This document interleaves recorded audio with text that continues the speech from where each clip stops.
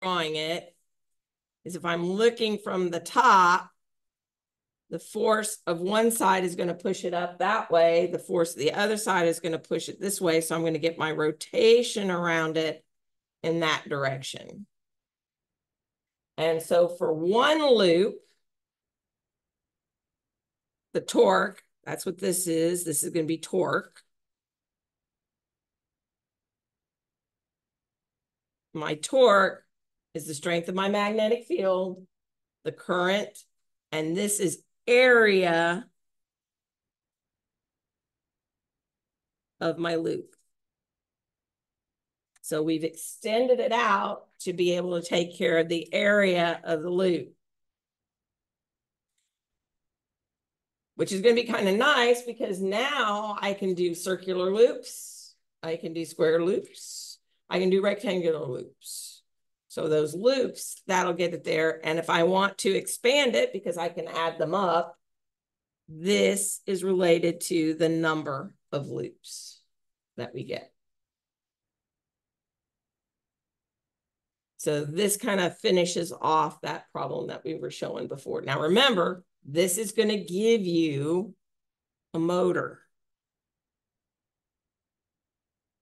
That's going to give you a motor. Because what's going to happen is this. So if we look at, we do this, we have our magnetic field.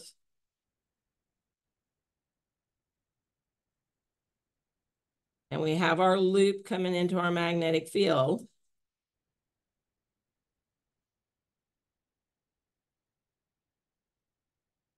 And when we are applying a current, so this one has current applied.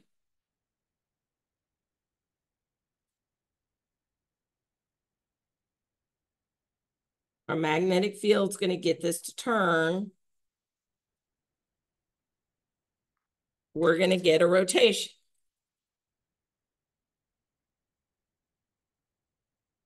And my rotation can do work. So what we're doing is we're using current and wire on a small scale versus using the potential energy of water to turn. So if you think about, I think we did this, well, I don't know if you guys did it, but I always talk about when I define work, I take my own mill stream and my mill stream gets my water wheel to move. And that's what's going to turn my shaft. And this is what created the Industrial Revolution. Once I got that shaft, I could do grinding, I could do milling, I could do all kinds of lovely things. Now, this allows us to do a variety of things. Now, let's look at this just a little bit. Given our time today, we'll actually talk about functionality. So what you'll see, and let's see if I can actually draw it. You'll get something. So this will be connected to my wire.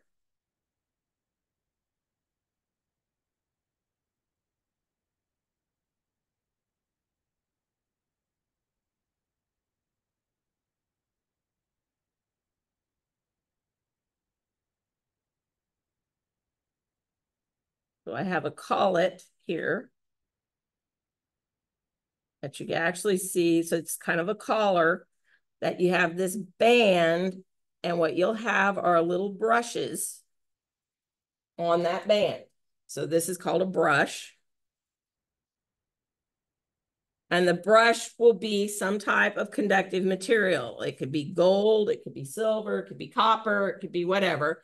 This collar is also made out of some conductive material. And if I'm doing a motor, I'm taking my current into that.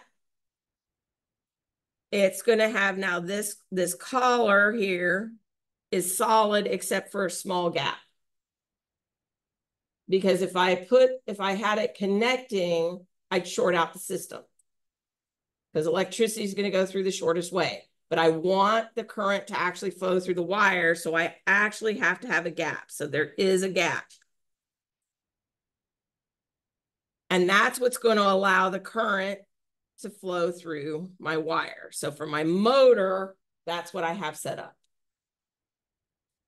And this is a DC motor, and my DC motor is defined by the fact that my collar, I have this lovely little collar here, is complete. That's around my device.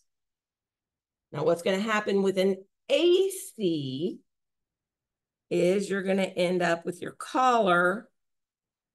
You have a gap on both sides. So your collar kind of looks like this.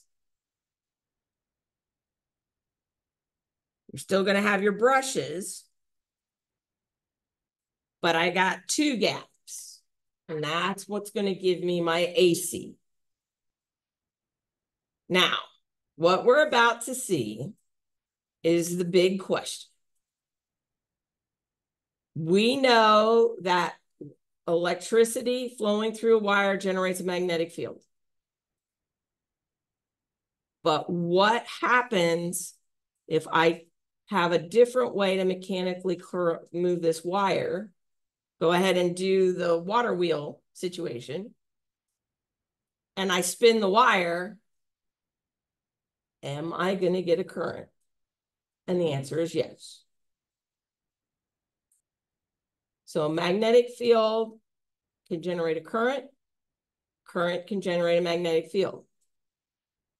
So I can do something with this same setup, but instead of having current go through it, use something mechanical, such as water or steam or something along the way. And they will turn the loop, and that will produce a generator. So my generator is using some form of work to spin the loop, which is going to create the electric current, which is what I want. So think of a wind turbine. The wind turbine is turning my wires. And it's easier to turn. Now you can do it the other way too. You can turn the magnet. Okay, you can turn the magnet, but we find out if we turn the magnet, that takes a lot of energy. We don't necessarily want to do that, so it's easier to move the wires. But you can move the magnets. So you can either spin the wires or you can spin the magnets, one or the other. But that's what's going to give you your generator. And again, the difference between my DC and my AC is how that collar or that pickup is going to be utilized. That's where my difference is. So you'll get a lot of cool things there. All right, that's rotational motion. We don't have to worry about that. Okay.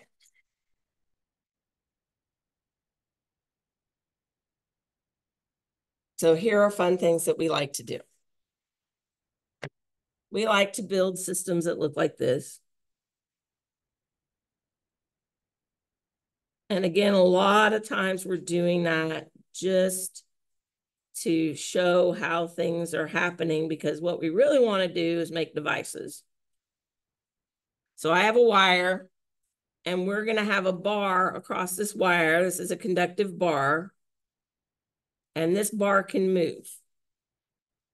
In fact, we're going to move that bar with a velocity of 0.25 meters per second. We're going to have this gap between these two items as 0.25 meters. And we're going to put our magnetic field into the paper.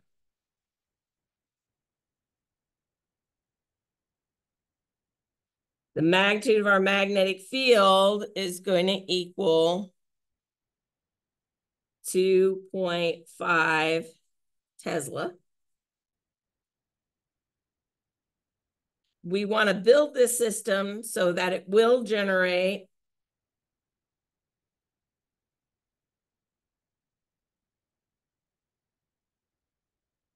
0.5 amps.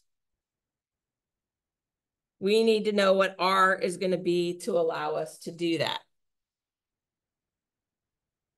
So, force due to my magnetic field, particularly if I'm perpendicular, okay, this is perpendicular, is going to be QVB. My EMF, or my voltage, which is one of the reasons why we actually switched to E, because now we got V's all over the place, is going to equal current times R. And my force due to my electric field is going to give me EQ.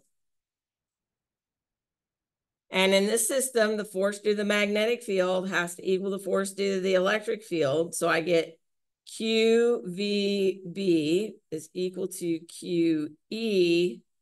Now I get VB is equal to E. And now you can clearly see the relationship between my magnetic field and my electric field. There's no reason it can't go both directions. So my change in potential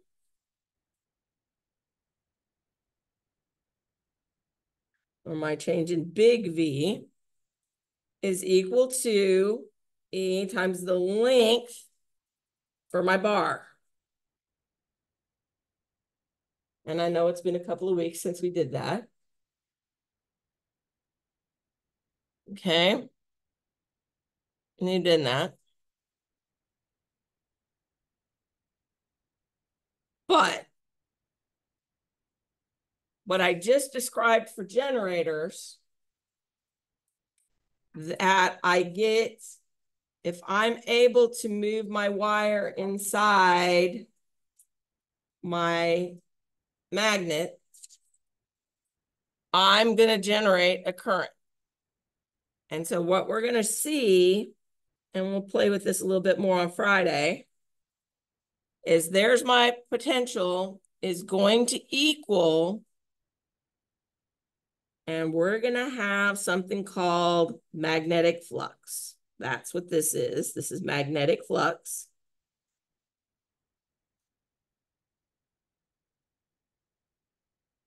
And my magnetic flux is going to change with respect to time.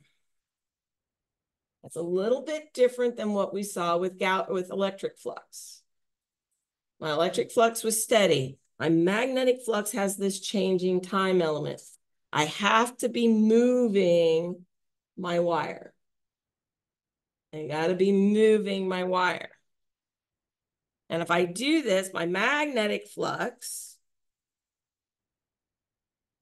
is going to look an awful lot like my electric flux. Remember, my electric flux was E dot product with A.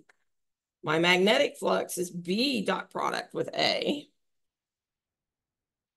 Now, if I'm dealing with my areas of things, this lovely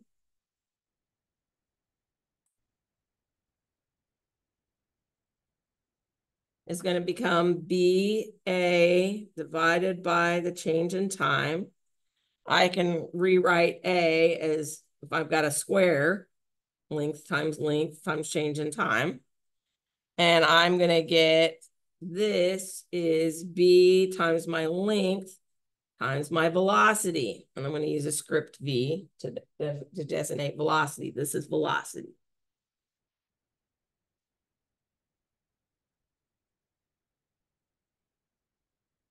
That equals IR. So now if I'm solving for R, R is going to be B divided by the current, length times my velocity. And now I can just plug in my numbers. 2.5, 0.25 meters, 0.25 meters per second, all divided by the current that I want, which was 0.5 amps. And since I ran out of space, I will write it over here. This becomes 3, 1, 2, 5.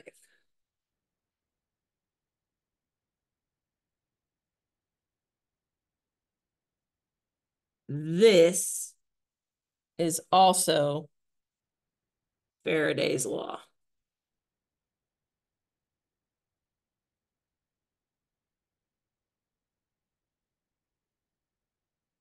And the levitating barbecue video shows it very, very well.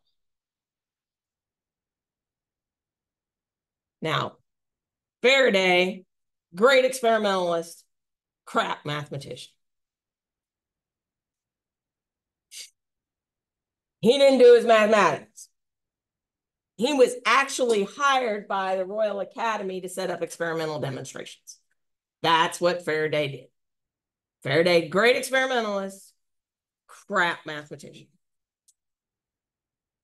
Conversely, Maxwell, great mathematician, not so hot on the experiment side. And some people have to have both. Okay, I think I'm going to stop there. We'll play with Faraday on Friday.